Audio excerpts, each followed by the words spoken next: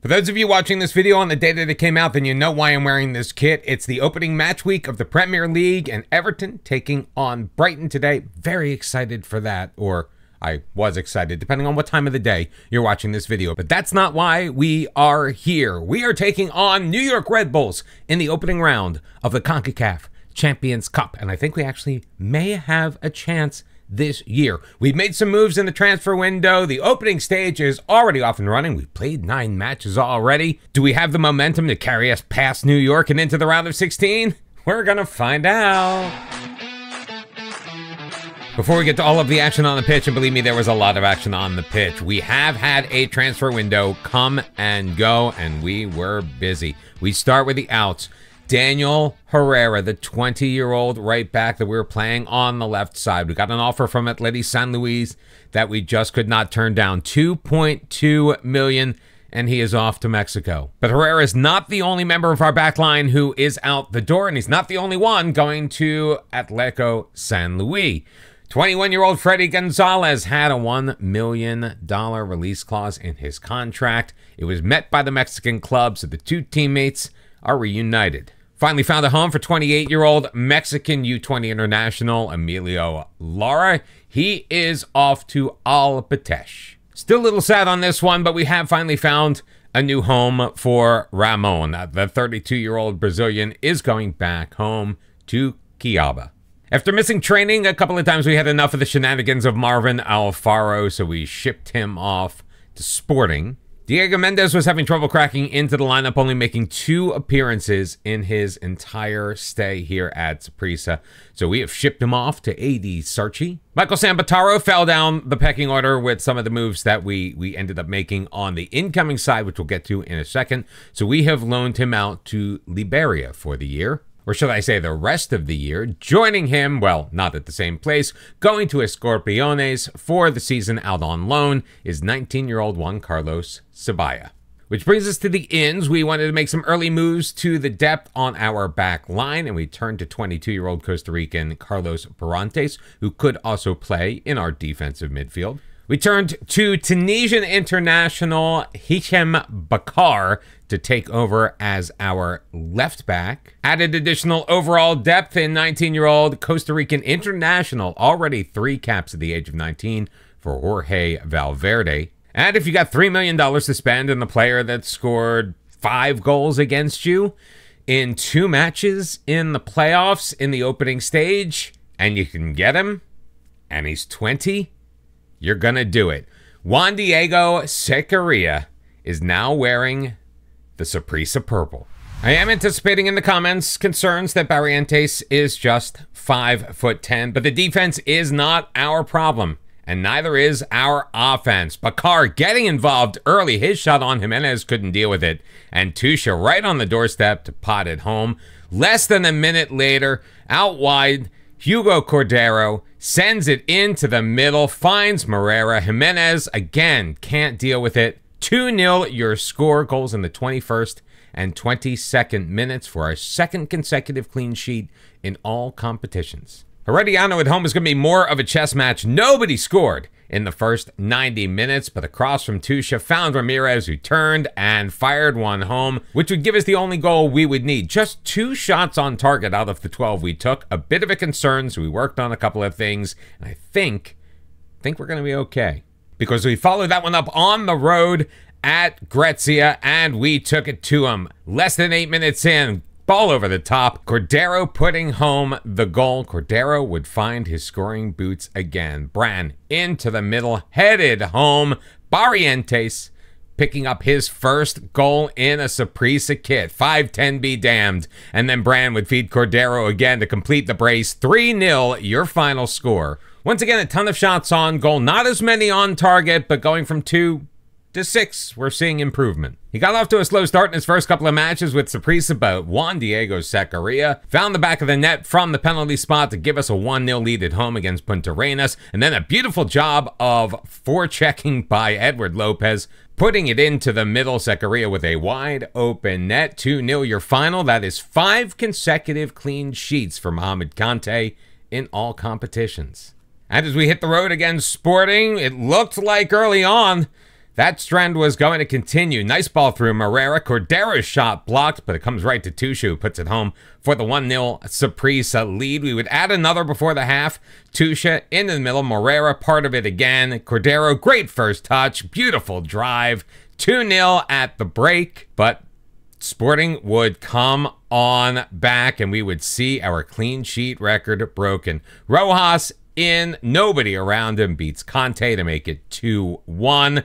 They would add another. Played into the middle. Perez chipping it into the top corner to tie it at 2. And that is where we would end up. So winning streak over, clean sheet streak over, undefeated streak still rolling on. And that is a streak that would continue at home against Alajuelense. We beat them 2-1. Dylan Getch getting back on the scoreboard. Nasim Innocente scoring again off of the corner. 24 shots on goal to 4. A trend we were hoping to take on the road to Liberia. And in the first minute off the corner, Brand finds Innocente to make it 1-0.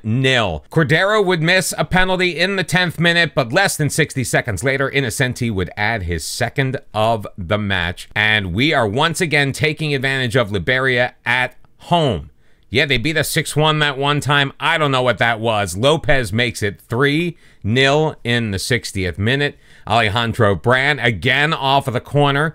This time, Valverde playing it across. Edward Lopez drilling it home. And off of a throw-in, Castro would put it into the box. Tusha delivers a drive along the grass, beating Ruiz to make it 6-0. Liberia would finally get one back in the 75th minute. Rodriguez beating Conte, not quite sure what he was doing there. And Edward Lopez would put the stamp on it, feeding Secaria in the middle, his 4th goal in a Saprissa shirt. 6-1, your final. 10 shots on target in this one. I know I'm harping on it, but you saw where we were. You see where we are now. We are just getting better and better. Things were a little tougher for us at home against Cartagenas, a team challenging for the closing stage title, but an early penalty would give us a 1-0 lead. A couple of minutes later, Tusha's header into the middle, finds Edward Lopez in behind the defense. 2-0 Saprissa, but Cartagenas would take it to us in the second half. 68th minute, ball fed forward. Contreras with a beautiful shot across his body, but that would be all that they would get. We held off the Cartagenas onslaught. They're a pretty good team.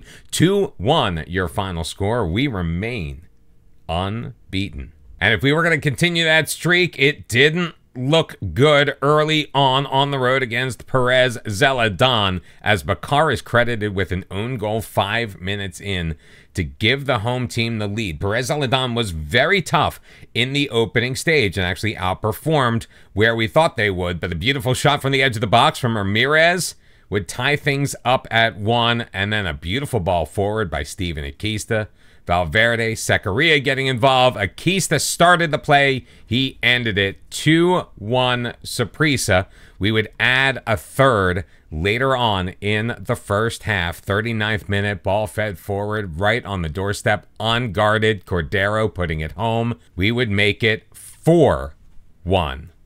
Just before the half, Ramirez with his second goal of the match. Now, Perez Zeledon would get one back and try to stage that comeback, making it 4-2 off of the right foot of Rodrigo. But when all was said and done, it was all Saprissa. Johnny Castro going coast to coast, putting it past the goalkeeper. His first goal in the closing stage, and 5-2. So, after 9 matches, we're exactly where we need to be. 8 wins, 1 draw, no losses, a +18 goal difference, 25 points on the board, and a nice 8-point lead over Cartagenas, who do have a game in hand on us. So hopefully we're feeling warm, we're feeling good, because the whole point of being here is to beat New York. And it's something we're going to have to do without the services of Nasim Innocente. He picked up a yellow card in his last Continental competition, which disqualifies him for this one. So Barantes is going to get the start next to Duarte. It's going to be Bakar and Cordero rounding out the back 4. Conte, of course, is going to be in goal. A midfield 2 of Akista and Castro. Tusha and Getz are going to be on the wings. Morera manning the 10. Lopez up front. This, my friends, is where the rubber meets the road. We are here. The whole point of all of this is to win the CONCACAF Champions Cup. If we cannot get past teams like New York Red Bull, then we have a problem. Saprissa is probably one of the best teams that we could manage in this challenge, since, you know, we're not managing in MLS or in Mexico. So we have to take advantage of the team that we have put together, and hopefully the team that we have put together is going to be able to do a job. Lopez playing it across, gets, tracking it down, overruns it, cleared away, and Cordero will settle it down. Now, we are under no illusion that this is going to be an easy task. We are on the road for this first leg. We are heavily underdogs in this one. Cordero, though, taking it in, trying to put it in top shelf. New York starting to turn things on in the latter portion of this first half. As they look to feed the ball forward. Great sliding tackle by Cordero, but it looks like he takes out Ramos, and he's off of the red. An unbelievable turn of events. We're going to move Andre Castro back to the back line. He'll swap places. Duarte will go out to the right. We'll move Steven Akista into the midfield. We do want to leave him kind of deep as well. And he'll get a little support from Marrero. Not what we wanted to see in this match. And the ensuing free kick from a dangerous position, about 25, 26 yards out, just to the left of the D. Conte has his line set. Looks like we have a four-man line. Leon Flock taking it and missing. I don't know what's hurting me more right now, the fact that we are down to 10 men in a massively pivotal match, or that Leon Flock, who I know from the Philadelphia Union, is now playing for New York. Regardless, we're going to have to play the second half without Hugo Cordero and down to 10 men. Pretty even, though, first half. 4 shots on goal apiece. We did manage to get one more on target. They clanked one off of the woodwork, though, so that probably skews the numbers a little bit. Possession tilted still a little bit in Saprissa's favor, but it has started to tilt back towards New York in the latter portion of this first half. And I don't know if going to a more balanced mentality is a good thing or not for us, as the Red Bulls look to control off of the opening kickoff of the second half.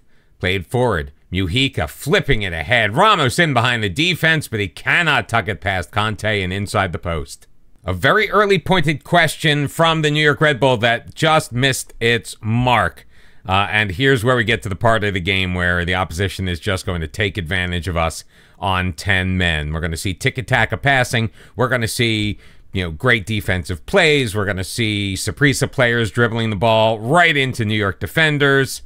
You know, the normal stuff. Back for Barantes. Bakar once again.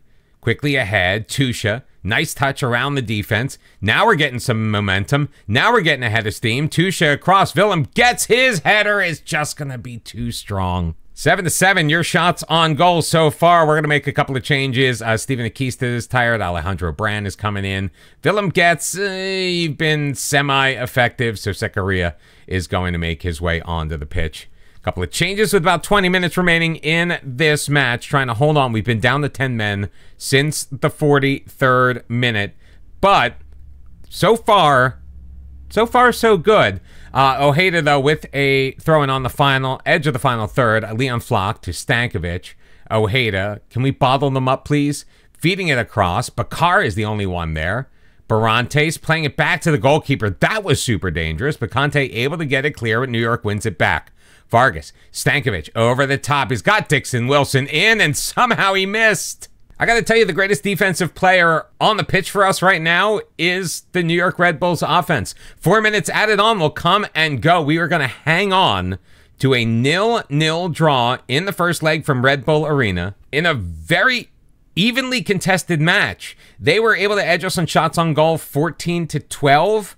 We actually held on to the possession lead we had in that first half. In fact, we built upon it, ending up holding the ball 56% of the time. Not too shabby, down to 10 men for the final 47 minutes of this match. So, all in all, an excellent foundation to build on. We've got a match at home in the league against San Carlos.